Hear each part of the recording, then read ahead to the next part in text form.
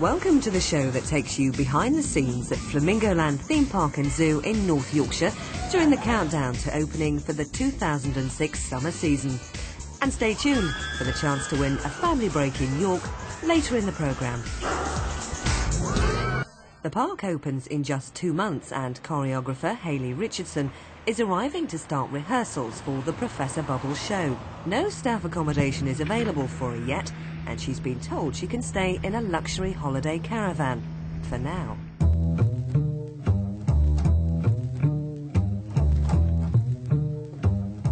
Ooh. Right. Nice, eh? Caravans like this are normally reserved for guests, not staff. This won't be where I'm staying though. I know it isn't because this is a high-acting fan. They're going to put us in a shed after all. But it's nice. We'll fight for this caravan now. 2 of the smallest beds you've ever seen. I won't fit in there. That's better. Ooh.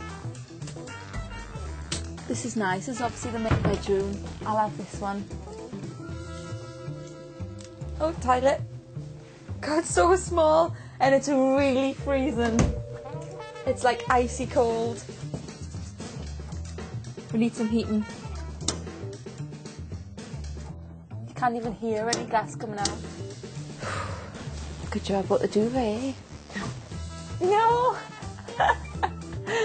Brilliant. There's no electric either. And there's no water. Excellent. All right, thanks. Bye, bye, bye. He said it'll be sorted by the end of the day. He's going to get someone onto it straight away. And he said if I play my cards right, then I can stay here.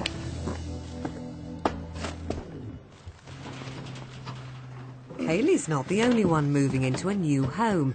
Over in the zoo, the Mangaby family have got the removal men in too, in the shape of keepers, Dean and Tom. Hello. It took a while to get them to move, and there was a bit of fuss, but you know, it's better than knocking them out or anything like that. So we've got them, and they can go down and have a look at their new house, see what they think. Well, the Mangabys here at Flamingo Land are part of a European endangered species programme, and they're actually from West Africa. There's various species there that are really endangered. It's got a few of their toys as well to make it more homely for them. I know it sounds a bit daft, but they're used to having the TV. I'm just wondering if that'll set them down a bit. I don't think there's a plug socket actually for it. Yeah, not at all. We can soon get one ribbed up though. Yeah, we can sort it later. We'll bring it down later. You can still have your morning TV, guys. But only for a bit. Well, the morning TV was just there to entertain them because they've been in a temporary sort of house there. They've not had access to an outdoor cage for a few months, so we put a TV on them, and we do that for a lot of the primates. The chimps love TV as well, so any old TVs that get thrown away, they come down the zoo and the monkeys watch them. There's no reason why we can't bring a TV down here as well, but they've got all this wonderful area, so there's probably enough to keep them occupied. But you know, we'll give them a TV if they want one. Are you all You ready? Yeah, I'm free. We only actually got our breeding female 6 years ago, and this is actually one of the 10 rarest primates on the planet, and there's only actually 50 in Europe and very few in the wild, so it's a really important species that we're working on. It took us 5 years from getting her to actually get a live baby off her, so you know, it's quite an achievement. She always had miscarriages and stillbirths and things like that, so this is sort of the end result of a lot of work, and we've got this now smashing new house for them that they're going to love. They look lost in it actually, they look tiny in it, so it's really exciting for us, and we're pleased to get them down here. Flamingo Land's farm area is being completely revamped for 2006. It's the pet project of theme designer Victoria Gibb, who's also the boss's wife. Well, this is going to be Muddy Duck Farm. It's a new development for children. Obviously, the centre of the ride is these tractors, which are beautiful and almost full size, which is so exciting for children. We've got Muddy Duck Pond, which is obviously why we're called Muddy Duck Farm. And there'll be a beautiful duck house in the middle of there and some hopefully quite muddy ducks happily sploshing away in the water in there. Over here we're going to have sheep. We've got lambs and things happening, which will be quite exciting. We've got donkeys, Shire horses, we've got Shetland ponies, we've got Dexters, which are the smallest cows. They're from Ireland and they're lovely. And they're going to be in that paddock over there, hopefully not too smelly. We're redeveloping all of the buildings that were in the old farm area, and it's all going to look, well, hopefully it's going to look like a cross between the farmhouse in Babe and something out of an Enid Blyton novel, but that's just wishful thinking. But the idea is that there's lots to see but nothing to touch. People just need to see the animals. They don't need to be touching them for the animals' sake as well as the human beings. I don't think it's good policy. Victoria's responsible for the themes and concepts behind all Flamingo Land's rides. Her favourite bit of this new one hasn't been built yet. We've also introduced some animatronics this year. We've got a fabulous pig and her suckling litter. And you go into a building and you just look down and see the pig and her litter all suckling away, and that's an animatronic. I think all in all it'll be a really fun ride. Back in the holiday village, Hayley's busy settling into her temporary new home. This is a hint, isn't it, that there's not going to be any heating with all these duvets. It's nice. 1, 2. 4. 6 duvets. I'm going to have to put one of them duvets on the bottom because it's so cold. And if I just put a sheet there, I might freeze.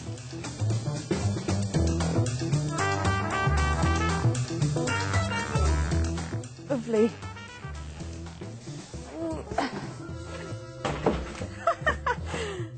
Oh God. Wow. More blankets. We'll need them tonight. It's really cold.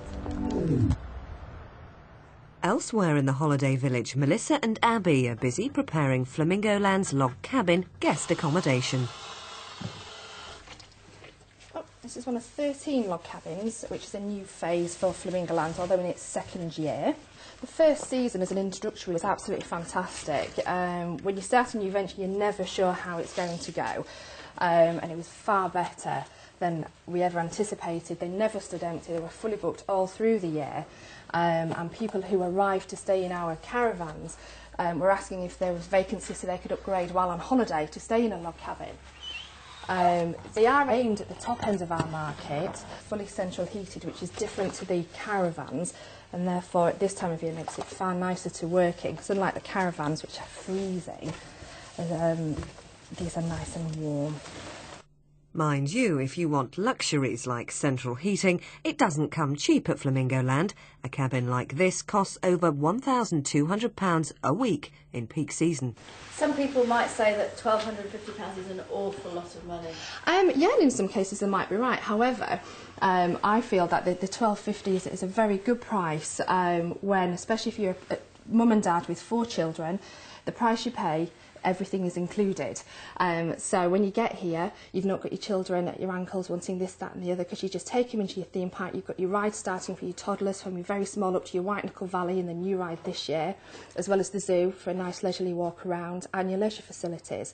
So everything you need for your week, for your family, is already here at no extra cost. This is my first season doing the cabins. Last year I was based mainly on the caravans, so it's a real nice change to be on the cabins this year, especially since they're so much warmer than the caravans themselves. And to be honest with you, this is probably the worst job about doing them, because if you see, you've only got a certain amount of places that the hooks can go. So it's a case of trying to get the tension right throughout the pelmet, which you can see hasn't really worked here, and then hopefully hooking them up properly. And when you know you've gone wrong, it's a case of pulling them all down and starting them up again. Over in the new Mangaby house, the family seem very happy with their new home. We've just given them the one small enclosure today, but tomorrow we'll probably give them their large enclosure and just see how they get on, really. You know, get them into a good routine and see how it goes. They're settling in really, really well. We're really surprised. They just seem to have taken it all in their stride.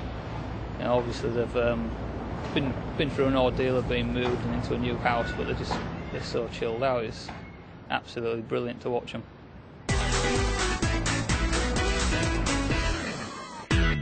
After the break, we'll be meeting Victoria's husband, and he's cruising for a bruising, and how to persuade a hippo he needs to see. There's been some wintry weather overnight at Flamingo Land, and there are worries it may have caused delays to work on the new £6 million roller coaster, but operations manager Phil Pritchard is bursting with confidence.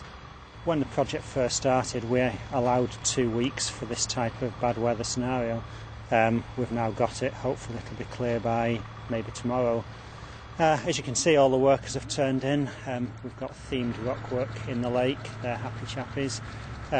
Some lads working on the disabled ramp exit to the ride. The ride at the moment is being commissioned by Vekoma, who manufactured the device. The installation team have finished 2 weeks ahead of schedule, which is fantastic news for us, and the commissioning team's now on site. They check every single item that's been installed, and then as soon as they're happy, we can run. Alright, Gordon, this is obviously our first session. We want to be doing a bit and see how... Park boss Gordon Gibbs taking boxing lessons. Probably just as well the countdown to opening is going smoothly. Boxing's an amazing discipline, and the fitness is absolutely second to none. Even when I was playing rugby to a fairly high standard, I've never been as fit as I am now. It's a great distraction from the stresses and the strains of running a business. That's alright, it's nice. My name's Craig Salt. I'm a coach at Westway Boxing Club in Scarborough, and I've come along today to do a bit with Gordon Gibb from Flamingo Land, and hopefully we're going to have a useful lad on our hands there. 1, 2. Good lad, that's good. There's no half measures in boxing. It's a one-on-one sport, and you do need to be exceptionally fit. I personally think it's the hardest sport out. 1, 2. Good, that's good, that's good. Let's have a look at that left hook. Go into the left hook, nice and loose from the hips. Whip it in from your backside. Gordon's in good shape, and hopefully we're going to get a little bit more weight off him and get him a bit sharper. Faster. Boom, boom. Boom, boom. For a novice, I'm quite impressed. He's done very, very well. The pad work went quite well. I think he's got a decent prospect ahead of him. He'll just stay amateur. He's at that age. I think he's about 30-year-old now. After 35, you finish. You can't go any further. It's not like the pro games. You can pick boxing at pro games till you're 45, 50 if you want. Time. So I'm very, very pleased. And you want to get some small pad gloves. Yeah. With plenty of padding in them. These are like sparring gloves, really. Right. They're all right. Get you some pads. Can you afford me? We might have a spare pair at gym. I train in between the day and go back to work afterwards, and always feel that I've got clearer thought after training than I did before, so I don't really see any clash that way. With the home life, we'll have to wait and see, because obviously the real match of the day is coming up with impending birth of my son, but I'd have to say I'm a little bit more nervous about going into that one than I am going into the ring with somebody. Meanwhile, the expectant mum herself has taken up a more gentle sport to help her combat the stresses and strains of working whilst heavily pregnant. Be good. I'll be half an hour. Don't bark at anyone. It's something I started doing about 4 months ago. I used to run up until I was 5 months pregnant, but it got very uncomfortable and I started getting horrible stitches, and I frightened myself a bit, so I stopped doing that and started swimming. So I swim about half a mile, front crawl every day, and that does it. I think that's keeping me fit and healthy. I hope so anyway. It's a much more comfortable exercise to do when you're pregnant than running, let me tell you. We're expecting our first child in 2 weeks, exactly 2 weeks. It's something I've wanted for, well, ever, really. I'm really very much looking forward to it, and then at the same time I'm completely terrified. I feel that every other job you do, you have to go to college and learn about, and this one they just kind of hand you this wriggly little red baby and say get on with it, which is, well, petrifying really, but I'm sure we'll manage. We've got 2 dogs and 3 cats and we're managing okay with them. This will just be like another one of the animals, I'm sure. Back at the park, preparations are well underway for the public opening, and in the Plaza Bar, the stage set for the Professor Bubbles show is taking shape, and Hayley's made some dramatic changes to the production. The show's different this year because I've introduced a new character, I've introduced a bit of magic, so I've got 2 illusions coming. Okay, Dave. Okay, this is going to be... It's been difficult actually because it's going to move obviously without it's going to be a bit of magic, but we've been having problems thinking what it could be. So I think it's going to be, we've decided on a big vase of flowers, quite luminous flowers, and obviously it's going to move like this and the kids are going to shout. Hopefully. This is another thing, we've got a little pin in here.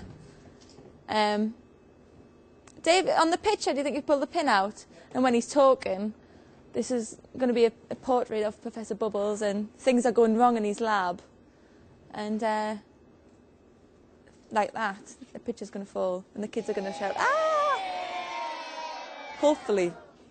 There's a plot as well. So there's a reason to watch it till the end. It's not just singing and dancing.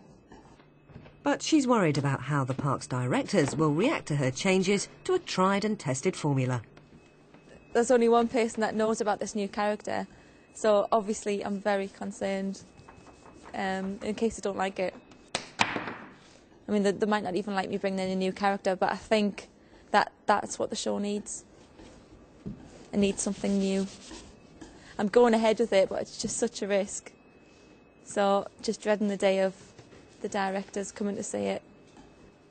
I'm so worried in case they don't like it. But there's nothing not to like about it. It's going to be great.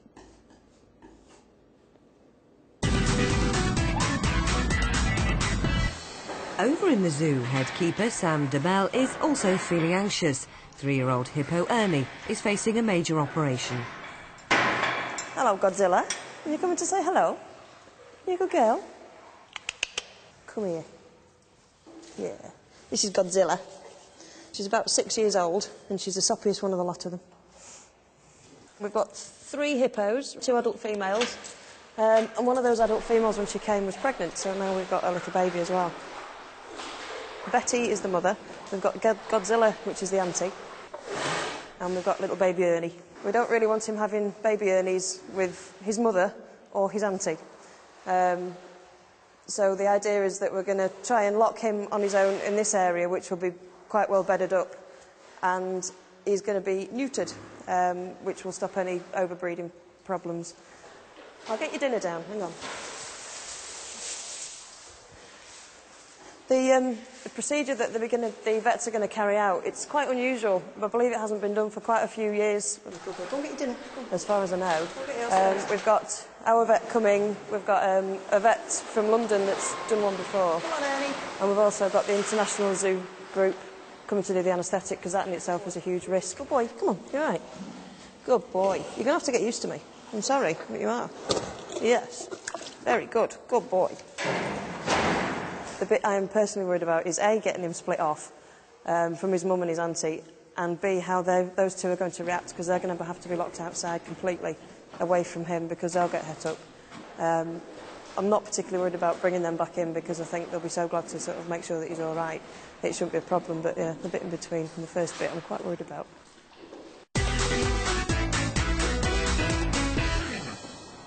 There are still problems with Hayley's accommodation. She's going to see personnel manager Nikki Riddell. I left the caravan, I spent the night there, and then I had to move my stuff out. So instead of taking it all home, I moved them into the dressing room. This is the dressing room in the American bar, and this is all my stuff. And just waiting for somewhere else to live. So I'm commuting at the moment. Hi. Hiya. Give me some good news, Nikki.